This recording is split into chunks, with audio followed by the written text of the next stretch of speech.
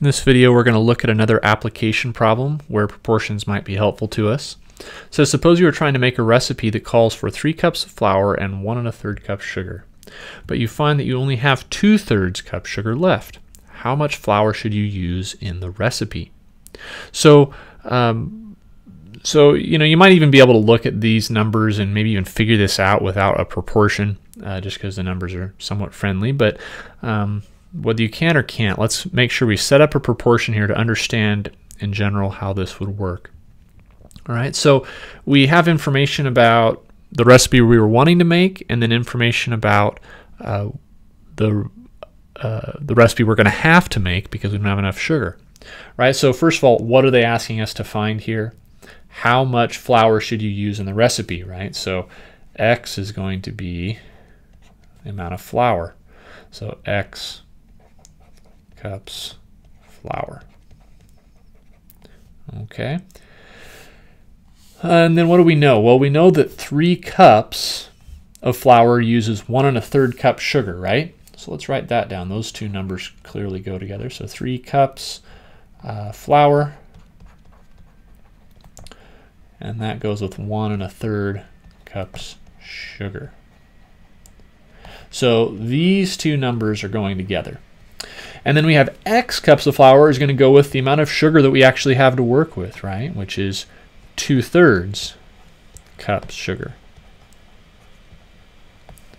All right, so these two go together.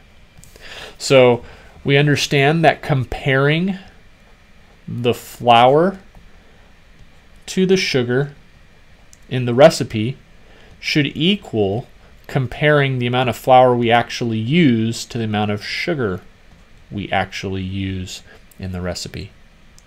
So we get this nice proportion. Now we have this mixed number down here. And understand what we're ultimately going to be doing here. We're ultimately going to be multiplying and dividing by these numbers in order to figure out what X should be. So whenever we're working with mixed numbers, we're always supposed to turn those into improper fractions when we go to multiply or divide. So let's turn, in fact, everything into fractions. Since I have fractions down on the bottom, I might as well turn my 3 into a fraction. So 3 over 1 over 1 times 3 plus 1 is 4, so over 4/3 equals X over 2/3.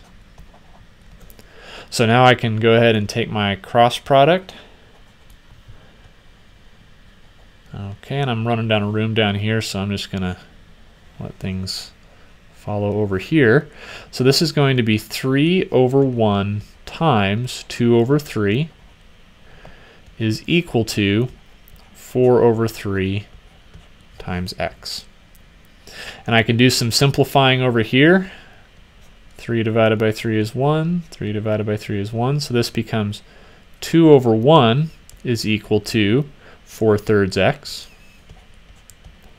And since I'm multiplying X by a fraction, remember the best way to get X by itself is to multiply both sides of the equation by the reciprocal of 4/3. So we'll multiply by the flip